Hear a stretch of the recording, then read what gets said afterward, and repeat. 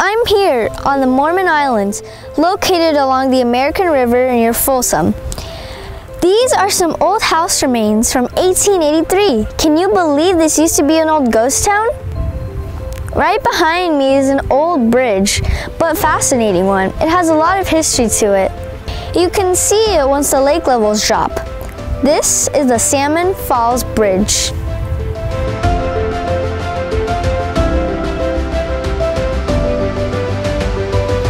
Why is this bridge here? How could a town be here underwater?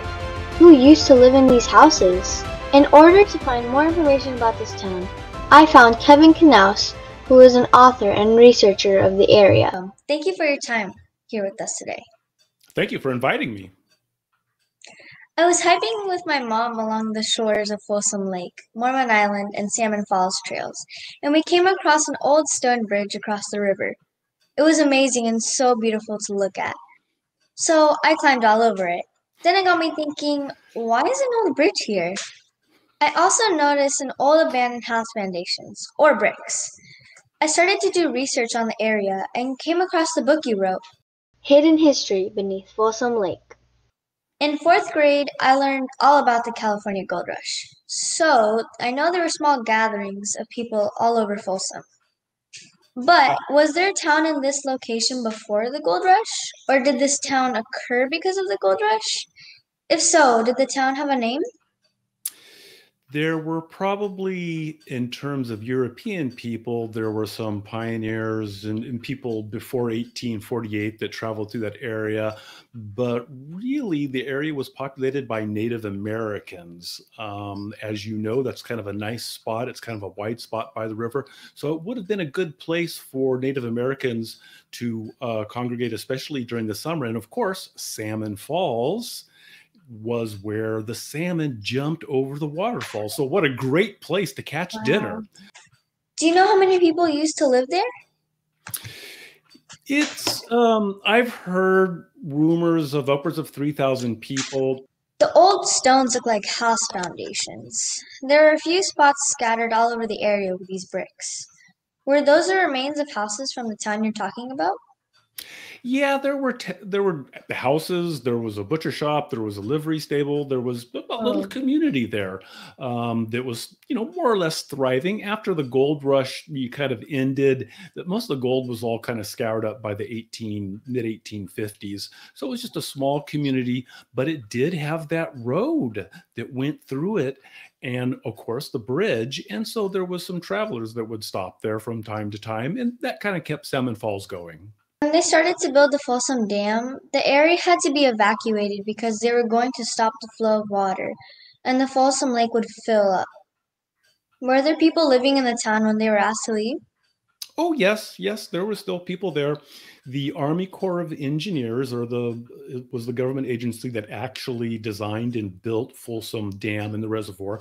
And they went through and they had to buy the property from all the people. But even more significantly, they had to disinter the people in the cemeteries. And if you go over to the Mormon Island Relocation Cemetery, I believe it's on Shadowfax, right, very close to Folsom, you will see some of the headstones that say relocated from Salmon Falls Cemetery. I can't thank you enough for your time today, Mr. Knaus. Thank you again for your time.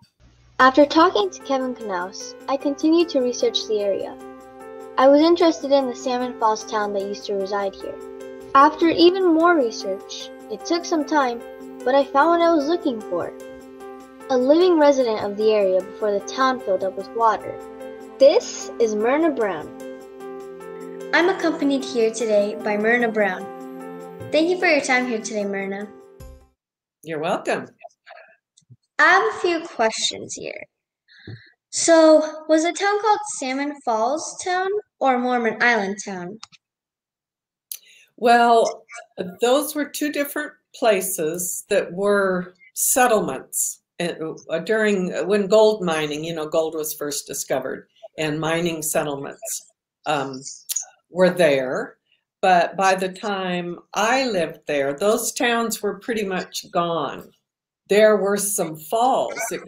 Salmon Falls got its name because there were some falls there, and the salmon would come up the American River, but they couldn't get up those falls because they were too high. So the people who lived there, the community, took dynamite and they made the falls so there were like 4 stair steps instead of one big falls, and the salmon could get up, and so they could get up and go further up the river.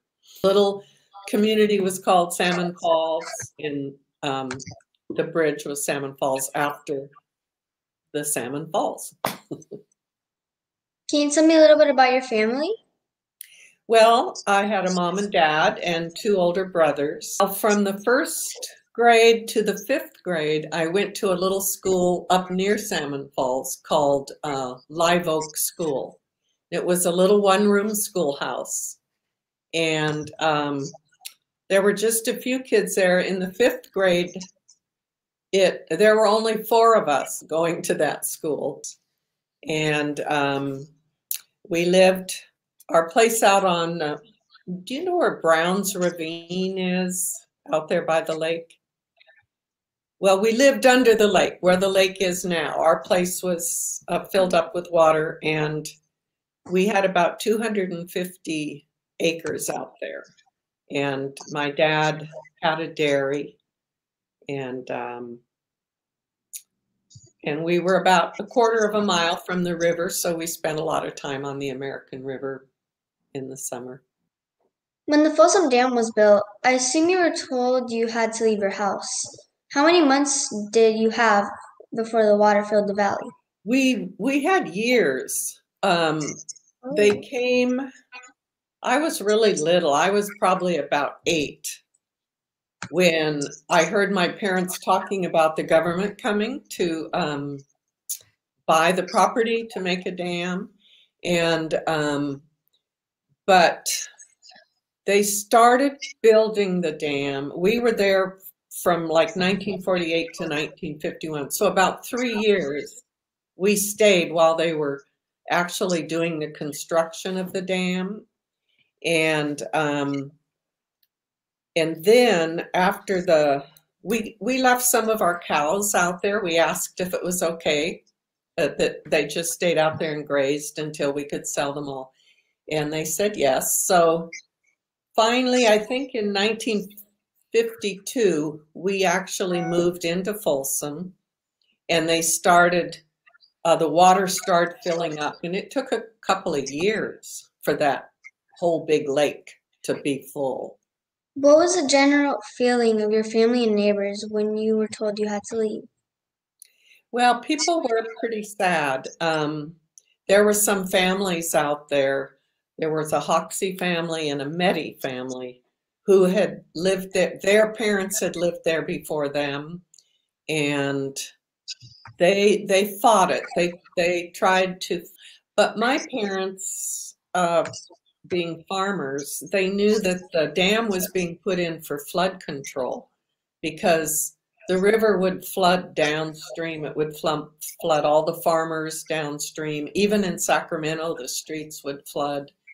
So they felt like it was a good reason to build a dam. So but it was still sad. It was sad to leave our place, and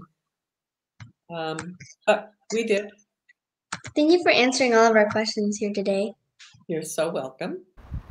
I had an amazing time working with author Kevin Knaus, learning about the area, and to be able to talk to Myrna Brown, an actual resident who lived in the Salmon Falls town.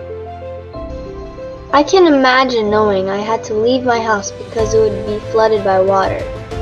These remains of the Salmon Falls town is a gold mine of history. I plan to continue to research about the Salmon Falls town and bridge. Maybe someday, my town will have history that will be researched.